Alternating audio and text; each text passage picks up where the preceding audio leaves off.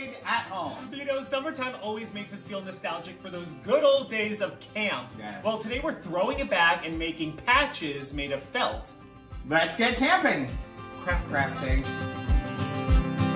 It's hot out there. We want to keep things easy. We're going to be starting by drawing out our images on a piece of cardstock to create a template for our patches. Yeah.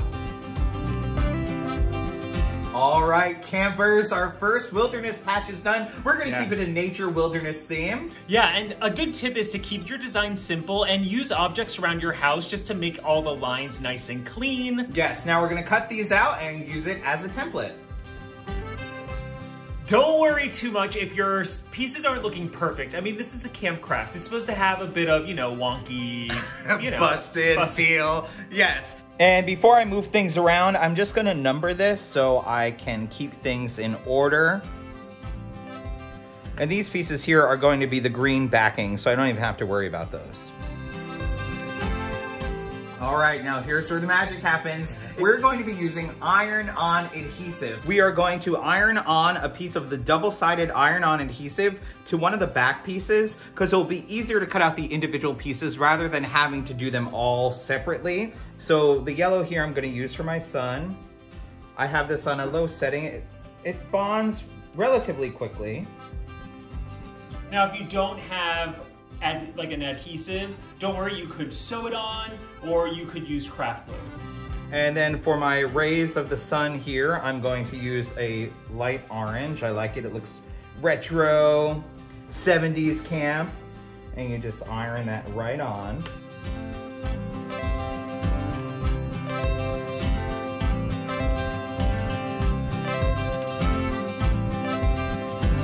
Everything's cut. It looks great. It looks really great. If you need to, you can make adjustments as needed, trim what you have to. Now we're going to peel the back and start ironing it together. The patch looks great as is, but we wanted to pop a little more, so we're just gonna add a piece of felt to the back, and we're just going to do that by adding a piece of adhesive to the back of the patch the same way we did to the other pieces. Yes, and then if you want a removable patch, what you can do, instead of using the iron-on adhesive, you can add a little pin backing. Yeah. It looks so cute and it's on really well. I do want rounded edges here, so I'm just going to cut these down so I have rounded edges. A tip for rounding edges is move the felt instead of the scissors. That will just help you get a cleaner edge. Looks great. And then this one we decided we want to use as a removable patch. We don't want it to be permanent because it just looks so cute. Yeah, so for this we're going to be using a pin backing, and you could totally sew it on, but we're going to be using a piece of felt that has adhesive on it already. We're going to cut it to size so it can slide through the pin backing. Just like that, and then we're just gonna iron both sides down. I love a no-sew project. You know that about me. Yes. But of course, I mean, sewing patches is so classic, but I think this works totally well. And it's great if you have kids. Maybe you don't want them to use the iron, but it's a lot more hands-on if they can do everything but using the iron, and it's a lot easier than sewing. Although if you have kids, teach them how to sew, because I still don't know how to sew, and I would love to. Dennis, teach me how to sew. Nah, brah.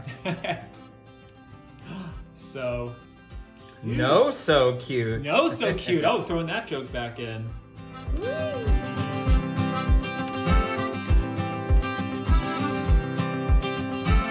We just finished putting together our second patch, and we did it the same way we did our first patch. Super easy. Yes, and the best thing about this is that we're just giving you the basics here, and you can embellish as you want. Totally. We're actually going to add some star details using a little bit of embroidery thread.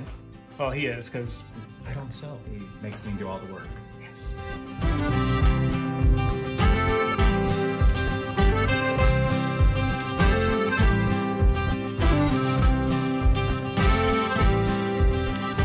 Got the sun and the morning and the moon at night. Good morning, starshine. Yes, the camp sun medley. Yes, it could go on and on. We had a lot of fun making this. It was just nice to relax, you know, and just have a good time. Throw it back to simpler times. Yes. We want to hear if you're getting crafty for summer. Let us know in a comment below. And we hope we inspired you to take out some trail mix and just get creative. Give us Don't a forget to like, subscribe, and we'll see you soon. Bye-bye, campers.